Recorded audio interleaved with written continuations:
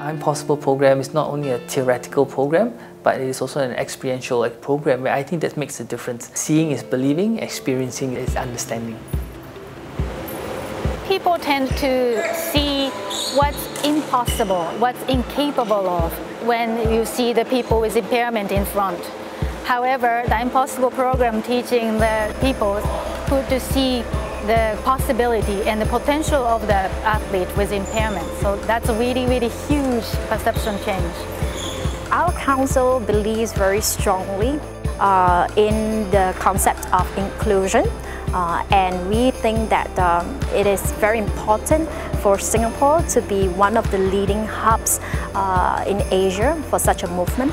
And so when we got to know about the I'mPOSSIBLE program from the Agitos Foundation and the Japan Sport Council, we were very excited and we wanted to bring in to Singapore to let our teachers become empowered to deliver programs on their own to children in Singapore schools. もともとシンガポールの NPC とは非常に近しくこれまでも活動させていただきました。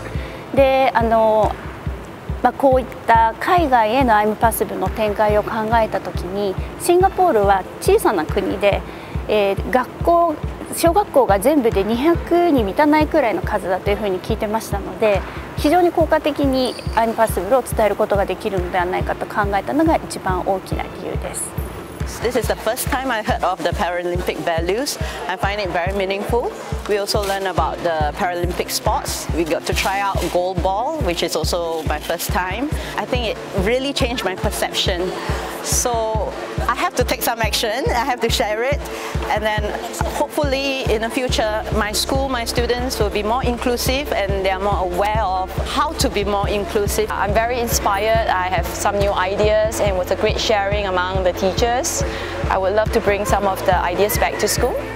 Having 100 teachers and enabling them to influence every school that they work with or they engage with would have a huge multiplier effect. So if we train one teacher, they can multiply our knowledge through the school system, and then they can move on year after year. So if we train the teachers, then we can create much bigger movement.